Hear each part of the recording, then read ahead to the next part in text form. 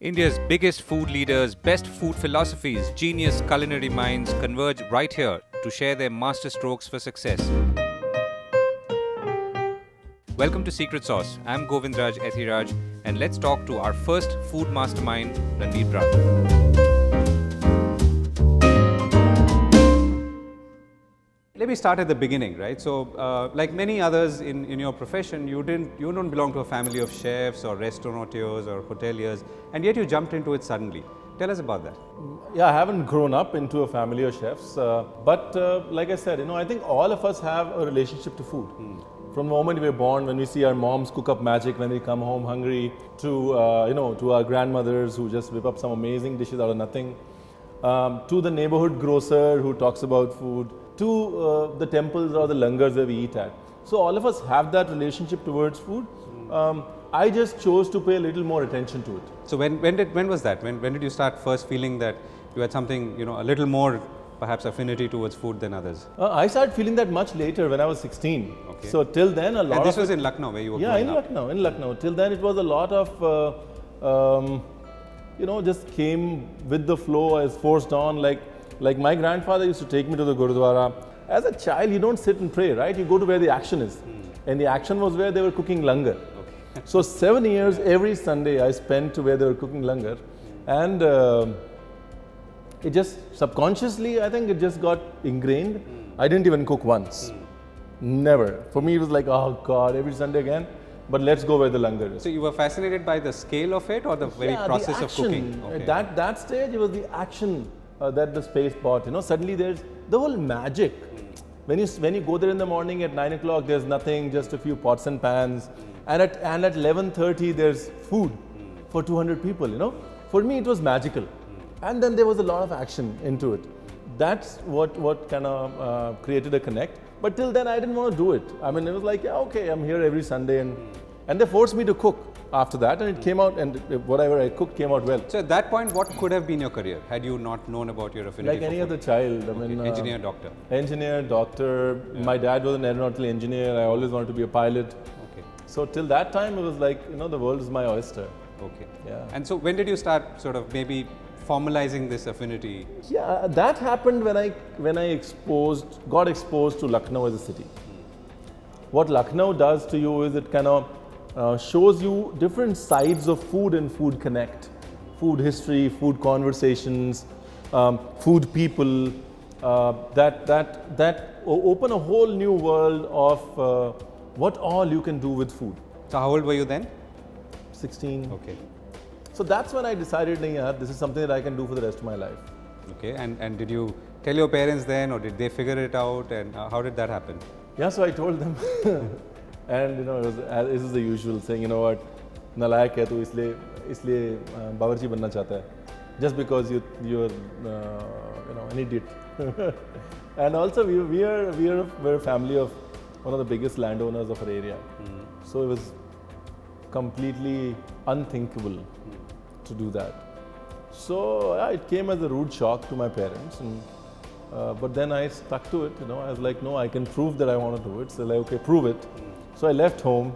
I worked with a kebab vendor for 8 months just to prove that this is something. It's not like a teenage dream. This is something I really want to do. Did you drop out of school or college, or at that No, I'd finished 12th then. So I was 17. I'd finished 12th. So I said, okay. So I did it for 8 months.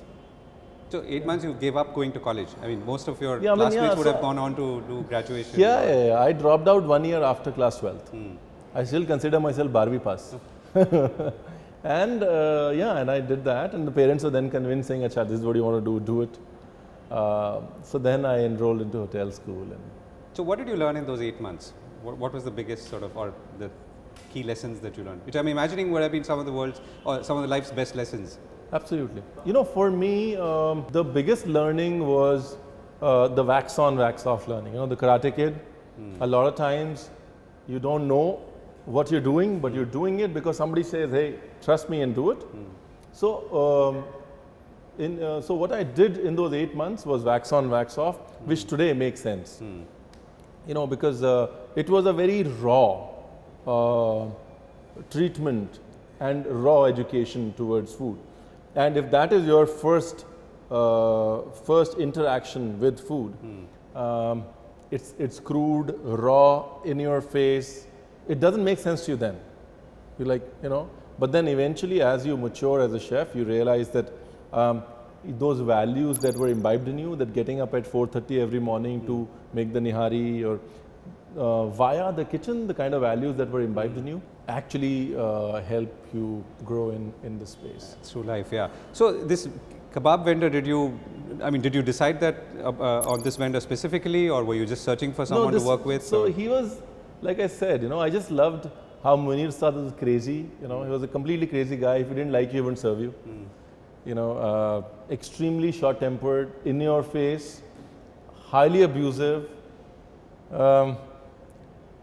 Yeah, I mean, nobody in the neighborhood liked him. So you walked up to him and said, "I want a job." Yeah, so that's what I did. But I liked him because for me, he was in your face. You know, he was like, you see what you get. So I knew that, you know, my learning in life has been, I'm happier dealing with extremely rude, incourteous, impolite people, because I know what I see is what I get. So yeah, and so I just went up to him and said, "Ustadji." So he says, "Are you crazy?" I was like, "No, I really want to do this." He says, "It's going to be the toughest 8 months of your life," and they were. But he said yes. So, and then you sort of went back to studying, as in you went and joined. Yeah, and then I was. So why did you feel the need to go into So the whole idea of going out and living with Munir Ustad was to convince my parents for formal education. Okay. So once they were convinced, I felt that, you know, formal education was necessary. I think it's important to give a structure to your passion, dreams, and unreasonability. And some places, formal education gives the structure. It helps you align your thoughts and objectives and your philosophy. Right. So you joined the Taj Palace after that in Delhi, and that was, I'm imagining, your first job or your first formal job. What was the contrast between the time that you spent with the kebab vendor versus, let's say, entering a Taj? Huge hotel? contrast, Govind. I mean, you know, the first time I entered the hotel school kitchen, I was like, I don't even know if I fit in here. You know, because it's so clean, all stainless steel, everybody wearing clean clothes. And I came from, you know, a street side, you know, a hawker and his setup, who used to cook out of his home. So I didn't even know if I would fit in, you know. But then the moment you start working, you realize that it's about the connect between you and the food. Everything else doesn't matter. So by the time I got to hotels, I knew that, see, what mattered was my integrity to the relationship between me and my food. Spaces didn't matter, nothing mattered. So by the time I was convinced that I just need to do what I'm doing and stay true to my relationship to food. Right. So did you start, was that when you started developing your sort of thesis on food and how you would go about it, or did that come later? No, you know, for the first 2 years, I was just logging it off from 7 to 12 every day, just imbibing as much as I could. It was only later when I got transferred to Goa. Goa gives you that time. The customers are not in a hurry, you know. They want to eat the best, they don't care. They'll order in the morning, say, I'm coming in the evening. Overall, it's laid back. There is a break, so you can go and sit by the beach and, you know, put your head in place. So Goa did that for me. Goa is where I felt that I had a style and I had something to say, and expression was key to my personality, and I wanted to express myself through food. So tell us about the transition from working in a hotel or a chain and running restaurants there, which you were quite successful at and at a young age, to actually wanting to set up your own restaurant, travel and do something perhaps much larger in scale. There's only one big difference, and the difference is accountability. When you're running your own business, even if it is a pawn shop or a restaurant, you're a lot more accountable. I'm not saying that on a job as a professional, you're not accountable, but a lot of times processes become important. The end result sometimes takes a backstage when you're working. What I learned working as an entrepreneur was that I refused to have treadmill days anymore. You know, that would just be saying, you know, you come home and you felt you've worked a lot and you've gotten nowhere. So I learned to be more efficient. I learned to be able to work results backwards and not get obsessed with processes. Understand that processes are a medium to get to where we have to get to. Right. So what was the point or the moment where you actually decided that you wanted to move on from being a professional chef to an entrepreneur chef? It was not really a conscious decision. So for me, when I moved to Boston, my decision was based on the need to cook. Because in a hotel, you know, I became an executive chef at 25. When you're an executive chef, you have 180 people reporting to you. You don't really cook that much. And I wanted to cook. I said, I want to be able to cook with my hands. So is this the Radisson? This is at the Claridge's. So when I moved from the Claridge's to Boston, and I wanted to cook with my hand. And then I said, okay, let's go. Let's go to a place where you can cook with your hand. And a restaurant was the best place. So from there, you realize that, you know, a lot of what you've been doing in hotels probably is not what you need to do. And you just need a little bit of common sense to open and run a business. And I still believe in that. I think everything can be broken down onto common sense. And that's when I decided, after my first restaurant in Boston, that's when I decided that I'd make a happy entrepreneur. Right, but getting to Boston and setting up a restaurant, you make it sound quite easy, but it must have been, I mean, you must have had to reach out to people, put funds together. Yeah. So, it was... And why Boston? I mean, I'm just curious. Random. Okay. It was just a bunch of friends were opening restaurants there. I said, hey, why don't you come over, join us? I was like, cool. So serendipity. Yeah, you know, serendipity. And you're right. See, but nothing's easy. So, you know, so while we look back at it and say, hey, you know, it was a great achievement, it happened then and we were dealing with it. So it wasn't easy, but I mean, the first restaurant shut down after spending $2.7 million on it. Bank shut down. It was a rude shock for all of us. But then you hang on, and then you realize the importance of relationships and good people in your life, and how in a business, relationships are way more important than the money you make. So it was good relationships that kind of brought me back on my feet. People and why did it shut down? I mean, is something to do with the restaurant itself? Just recession, just bad times, recession, high overheads. Our rent, including triple net, was $25,000 US. That was a lot in 2006, 2007. So bad business decisions to pay such rent, to the economy not really supporting that huge a space in Boston. So we couldn't sustain it. But you said you came back and then you set up another one. Yeah, so like I said, you know, good friends who believe in you, who keep telling you, we believe in you more than you do. And yeah, I know. So one of my friends said, hey, why don't you do a menu parallel to mine in my restaurant? I was like, oh, cool, let's try that. So there was like a sibling rivalry menu. That's what I started with, and then eventually ended up owning 2 restaurants there. And then you came back to India, and we'll come to the current in a moment. But so, what made you come back? What was the path that you decided to follow or actually followed? So it was a very personal decision. My dad was diagnosed with cancer. He refused to move to the US, so I came back. He's fine now, you know, touch wood. But that's what prompted the return to India. And at this time, you were obviously clear you wanted to remain an entrepreneur. And no, not really. Not really. For me, when I came back, it was very unsettling, personally unsettled because of the parents' health. So I said, you know what? I don't want to invest time into entrepreneurship. I'm a hotel chef. It's easy for me to get a job as a hotel chef. Let's get into it. Let's get some salary. Let dad settle down. It came easy to me. Being a hotel chef came easy to me. So that's what I did. So I joined the Accor Group in Mumbai as a senior executive chef. Right.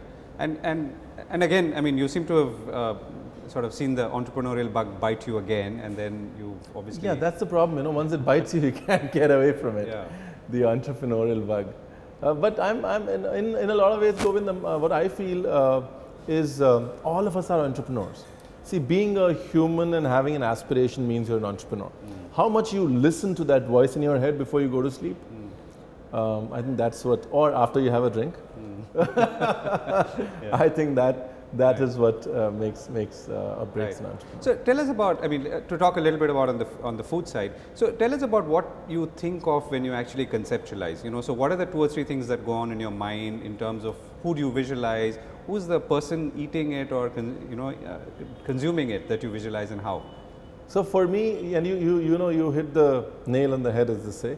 For me, the first and the most important thought is who's going to eat my food. So I never open till I have a very clear picture of my client in my head, and then I create a menu to create a menu that works for him. So my menu in Boston is very different from a menu in Toronto. Both them are Indian restaurants, but they're 2 different diaspora. They're 2 different demographics. My menu in Lower Parel is going to be very different from my menu in Andheri. Again, for me, that's the most important part. Where I am and who's going to eat my food determines who I cook for. Yes, there are certain basics that you always follow. Being a chef, it's very, very important. But the expression and the language that the food and the menu says has to be extremely relevant and has to connect to that image of a client that you have in mind. So, chef, what's a food trend that's waiting to happen? I think vegan and vegetarian food is definitely waiting to happen. A lot of South American cuisines are just waiting to enter India. It's just the fact that most of them are very non-vegetarian is what's taking why they're taking so much time. Cooking at home is a big trend, at least in urban India. It's around the corner. It's not just waiting to happen. So you think wine cooking making, at home as opposed to eating out. Okay. The taking pride in calling your friends over and saying, hey, let me cook master chef style food at home. That wasn't the case for guys taking pride in cooking, calling friends over. That wasn't the case. That's here to stay. Cooking at home is here and here to stay. And I give a lot of credit to people like you and food media to be able to do that. Because when you cook at home, food crosses one more frontier and connects to you. And that's establishing an even better relationship to food. Right. So you've talked about a mistake in a way, or a lesson that you've learned when your restaurant in Boston shut down. What are the other lessons that you hold dear, where maybe you've made mistakes, maybe things have gone wrong, but you've learned from them and now practice the sort of outcome of it? I think they're not business lessons, they're more life lessons. Yeah, I think the biggest mistake that I've realized what me and others make is going to a business without working capital. Now, restaurant as a business needs to gestate. It's like a child. It needs time. It needs the nourishment to grow and start running. A lot of times we don't do that. A lot of times we just say, hey, from day one it's going to make money because the restaurant next door is. So I think that's the most common mistake people make. They get into the business assuming it's going to make money from day one. They need to go into it with a little more working capital than they do. So that's the business side of it. In terms of the personal side of it, the human side of it, I think it's very important in the restaurant business to be yourself and stay grounded every day. Because you're as good as the last table you served or the last dish you made. And you never know, you might be the best today and a year later you'll realize that nobody's coming to a restaurant. It's very important to be yourself at all times, because then you don't have to fake it and at the same time be grounded. So let me ask as a last question now. So our program is called Secret Sauce. So what's your secret sauce, or what are your 3 inputs to your secret sauce? So my secret sauce, first is passion. I think that's key to everything I do. If I'm not passionate about it, I will not do it. The second is the strong belief that everything works in the law of common sense. That once you can feel that it's approachable, you can break it down. So breaking everything down to common sense, doing everything passionately, and third is just getting up and running again every time you fall. I mean, that's my biggest lesson in life. It's the most amazing feeling is to win after you've lost. That's a good note to end on. Chef Brar, thank you so much for speaking with us. Thank you. Real pleasure. Thank you.